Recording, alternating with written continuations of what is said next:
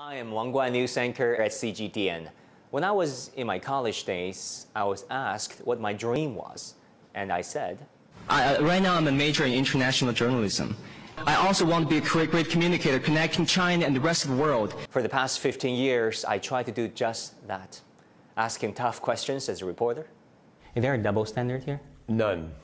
Are they terrorist attacks? Yes, we've called them terrorist attacks. Do you genuinely think that they can still build a so-called a new type of major power relationship? Getting to the source of what's happening.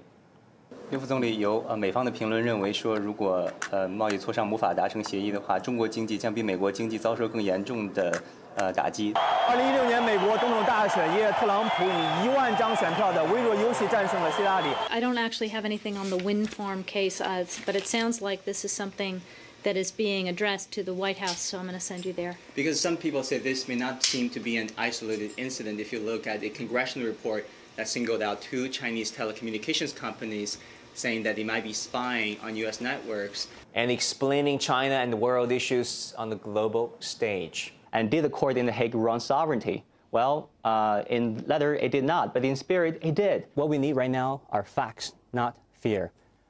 Of course, there is this intellectual property issue. China fully appreciates it and recognizes it. Now, I'm back to where my journey started, in a city that offers infinite possibilities. I had my dreams come true here at CGTN, and I know you can chase yours here too. So join us to see your own other possibilities, media challengers.